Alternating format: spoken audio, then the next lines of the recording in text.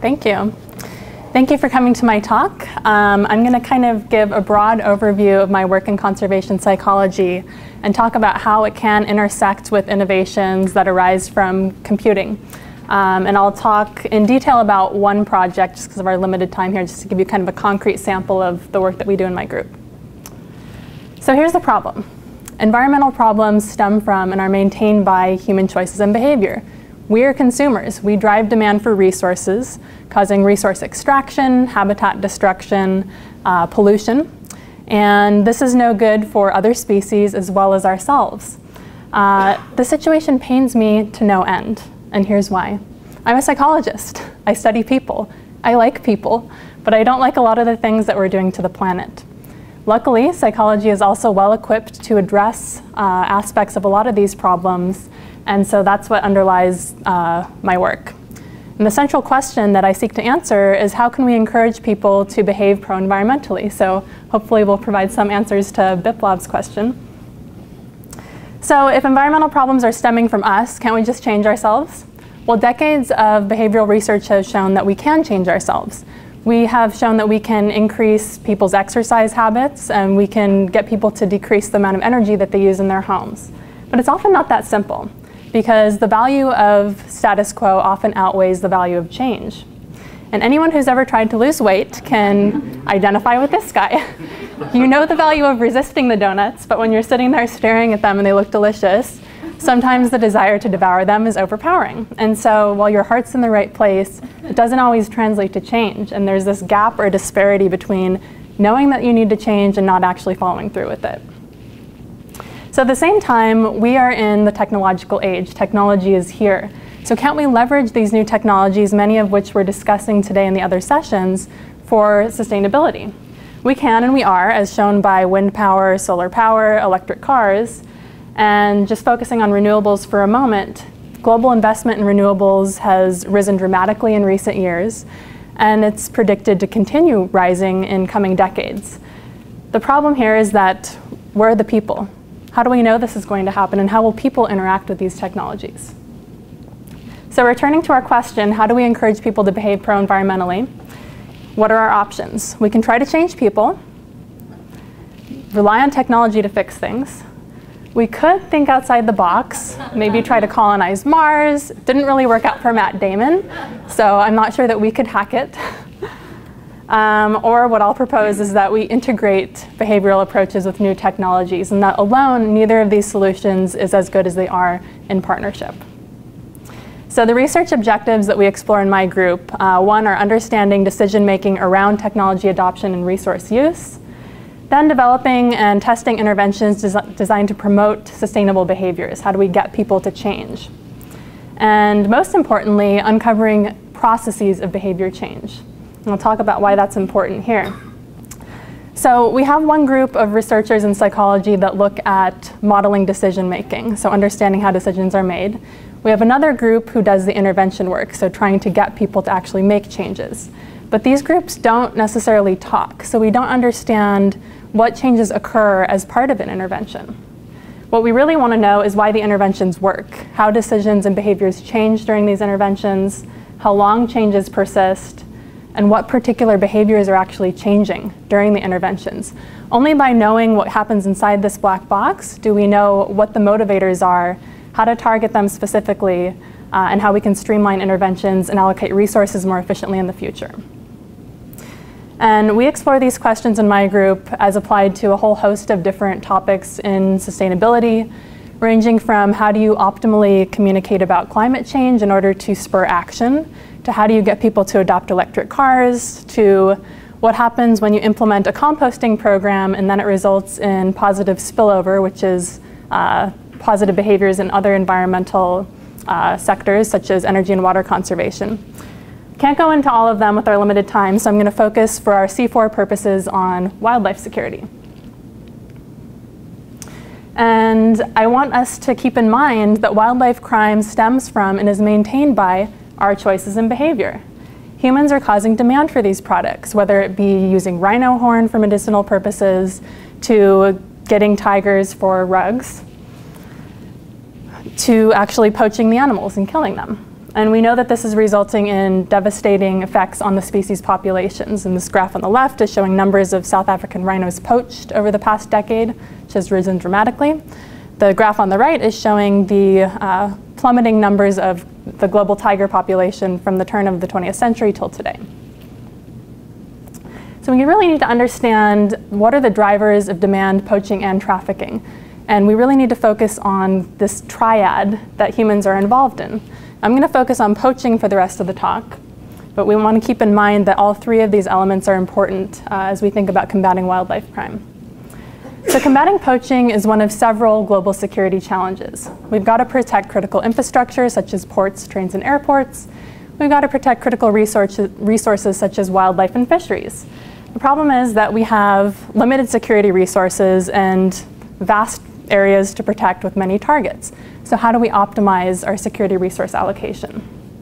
Well, in Malin's group, they've been very successful at developing game theory-based decision aids in order to solve this problem. So, for example, decision aids have been developed to protect ports using the US Coast Guard as a partner. There have also been decision aids developed to schedule federal air marshals on flights. And when we think about green security games, decision aids have been developed to protect fisheries from illegal fishing, as well as terrestrial wildlife from poaching. And this is the work that you've heard about from Faye, Deborun, Ben, and Fine, who's not here, which is PAWS, the software that optimizes ranger patrols by predicting poacher behavior. At the same time, there are a number of practical challenges in wildlife security. There are a lot of them. I can't get into all of them. But one of them involved in combating poaching is this idea of using new technologies. So there are technologies that are in use now, SMART, for instance, which collects data on what has happened. So where have signs of poaching been observed? Where have we seen animals, terrain data, et cetera? The problem or the limitation here is they look backward in time. What we really want to know is where poachers are going to go so we can stay ahead of them. And this is a gap that PAWS can really fill. By taking advantage of SMART data and feeding it into the PAWS system, it can connect really well and be able to stay one step ahead of the poachers by predicting their behavior. So we kind of have this research practice gap where on the research end, what we really want to do is test and deploy these new technologies in the real world. And we have done that, as denoted by the icons on this map, which show where the game theoretic decision aids in Malin's group have been deployed in the real world. We're always looking for new security challenges and new real-world settings in which to test them. It requires partnering with security agencies, as Deborun and Ben mentioned earlier. And on the practical end, in the wildlife domain, it would be really useful to get predictive technologies to know where poachers are going. So how do we bridge this gap for the researchers to move beyond the lab into the field? Well, what we did is we developed a systematic approach to facilitate the transition of PAWS to the real world. And it starts with establishing a partnership with an NGO or other organization, moves on to educating key decision makers and users of the new technology in the software. Hopefully that spurs technology adoption to enable field testing and deployment, which is the ultimate goal. And what I focused on in the project I'll talk about is the education piece. And the concept here is that a lot of the underlying theoretical framework of PAWS is really complex. I'm a psychologist, not a computer scientist, so it took me a lot of time to get up to speed on the very complex concepts that are involved. And so the idea is to make these accessible to the people that are going to be using the technologies in the field, so that they can understand how this tool can be useful to them. They want to know how it's going to work, that it's going to be efficacious for their application. And this idea of increasing perceived usefulness is part of an established model called the technology acceptance model. So what we did, which Deborun kind of briefly went over, is we developed a new education program around a game to facilitate technology transition. And we deployed this workshop, which was called the PAWS workshop, done in conjunction with the WWF, in Indonesia with 29 rangers last May. There were 3 components to the workshop. First was didactic instruction, where we had lectures on various topics such as agent-based modeling, as well as game theory, security games. We provided a lot of opportunities for peer-to-peer interactions where the participants got into groups and discussed various challenges in wildlife security, had opportunities to teach and learn from one another. And then kind of the main feature was these games, which included both computer and board games. And the participants played as both the defender and the adversary. Here's the game, which Debruin already went over, so I won't go over it in detail. But what they're trying to do as the poacher is optimize their reward, which is represented by the hippos, while trying to avoid being caught, which is represented by the shading of the heat map, which is ranger coverage. So they can explore this, and they click on a cell and they can get information about it, which is immediate quantitative feedback on the decision that they're going to make. Then they can decide where they're going to attack. And again, they get this immediate feedback, so they can learn what happens when they make various decisions in the poacher role. Now, we adapted this and did the board games as well, and the rangers split up into different groups, and one group would play as the rangers, and they would allocate a security strategy to the board game, and then the other group would play as poachers and try to outsmart the ranger team, and they would go in rounds. They did 5 rounds of this, so they got experience learning how the other team would react to their strategy. And so after we conducted this study, we did a survey, and we found very high levels of engagement amongst the participants, which is good. We also assessed the perceived usefulness of pause, which was our key prediction. We wanted to have this looking like this, basically, all above the neutral point. And the intentions to adopt pause were also very high.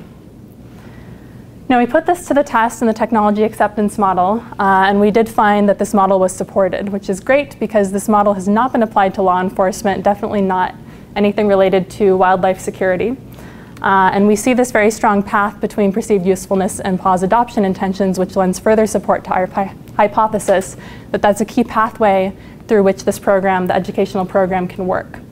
And we also looked at program engagement. So, you know, if they like the program, that's probably going to lead to increased likelihood of adoption as well, which we found that path. But this is entirely mediated through perceived usefulness, or excuse me, not entirely mediated, but about half of the relationship is mediated. So again, it just shows the very strong role of usefulness in this sort of educational program to increase technology adoption. So I'll stop there. Conclusions from this work. We developed this approach to systematically facilitate technology transition from the lab to the field using this educational program that can be scaled and replicated in a number of different contexts. And we're really interested in talking to anyone who might want to partner with us and work with this model and adapt it for other purposes.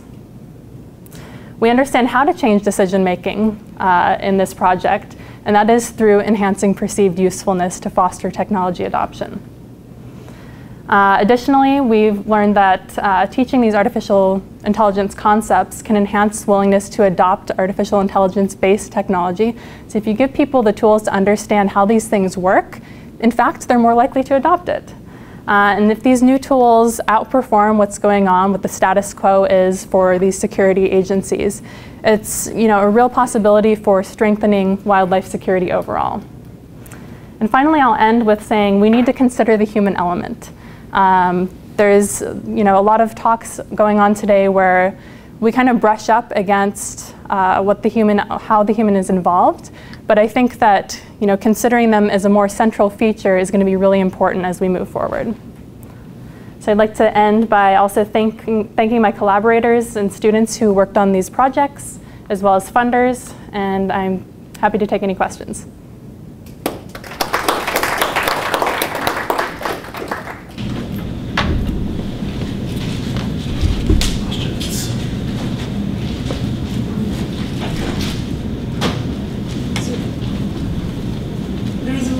Joint kind of inference model, right? They're trying to figure out what are the model of human decision and biases, which feeds them into these computational models that are game theoretic in terms of incentivizing or disincentivizing these decisions to prevent crime or to predict where poaching is going to happen. Do you see sort of even more merging of sort of the psychological modeling, qualitative modeling, and the quantitative computational modeling, and sort of doing it jointly and iteratively. Yes, absolutely. So if I'm understanding correct, asking, is modeling human decision making, could it be part of other pieces of developing these technologies? Right, and also eliciting the implicit costs and benefits that humans have as part of this model. So, okay, so yes, what are the actual motivators and incentives and disincentives? Yes, absolutely. I think that it's key to really understand whoever your target audience is and to do some kind of assessment, whether it be interviews or surveys or a workshop or a prior literature review even, to see what is it that's important and motivating to them so that you can build that into whatever your model is. Because oftentimes it's not as simple as just mere economics and cost and reward. You need to think about breaking down those costs and rewards and understanding what really goes into them for a particular target audience. A quick question about is the educational level of the participant important in their adoption reaction? We haven't looked at that yet, but we did gather data on years of schooling, so that's something that we're going to look into.